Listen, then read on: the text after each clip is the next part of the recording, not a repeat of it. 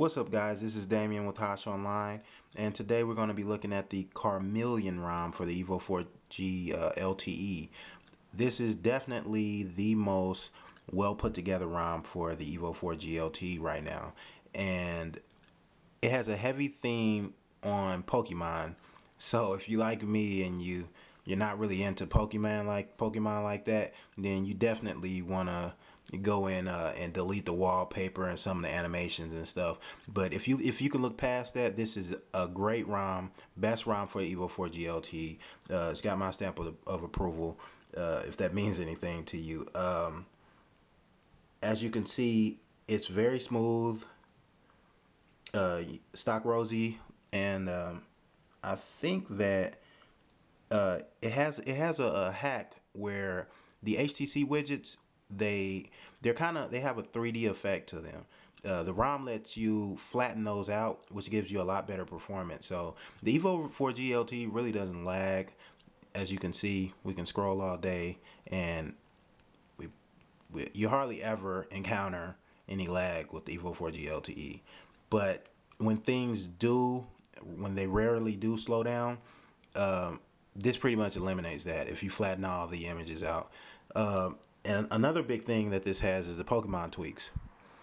Pokemon tweaks lets you remap the soft keys, so you can go back to the menu button if you hold down the home button and all those good things. You can also hack your status bar.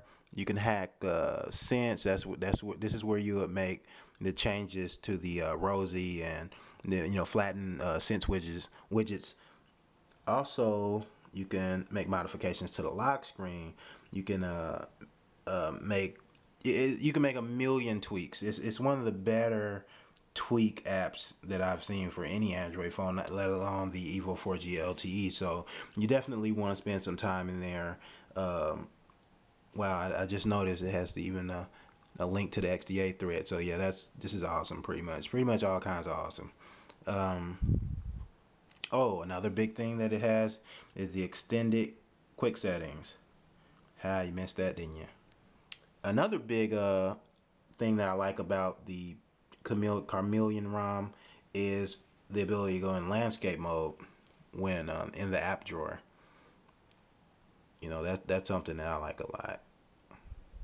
I miss that. I miss that when while coming from the Epic 4G Touch and all the great ROMs that they have on there. Oh, actually, you can go landscape throughout the whole ROM, so that's even better. Definitely miss that. It's very smooth, very responsive. You're definitely not losing out, and you're just gaining with this ROM, which is why it's currently the Hosh Online's favorite ROM for the EVO 4G LTE. Another thing that I like about this ROM is the signage. It does incorporate the signage mod, status bar brightness mod. So in order to enable that, if you're thinking about running this ROM, you want to go into settings, and then you want to go to display and gestures and brightness. I'm going to take that off for automatic brightness. And then you want to go into Pokemon tweaks, and you want to make sure that you go to status bar and enable CyanogenMod brightness control. You want to make sure that's checked.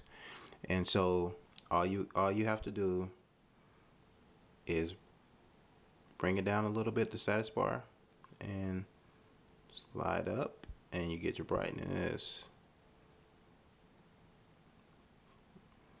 It's pretty awesome. So yeah, you definitely want to check this ROM out. Like I said before, it definitely gets the Hosh Online stamp of approval. It's a really good ROM. So this has been Damien, Hosh Online. See you guys next vid. Peace.